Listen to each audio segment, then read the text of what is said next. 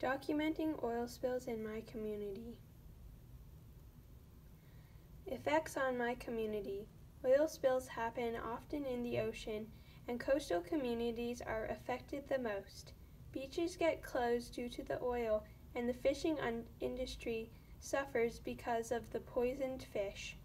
We need solutions that can clean the oil and tar from beaches. Oftentimes people go for walks on the beach and step in tar. The amount of tar always increases after oil spills, and for as long as I've known, there has been tar on the beaches. The first photo is a photo of tar in my beaches, and the second photo is a more horrific example of tar on beaches. That is not my photo though.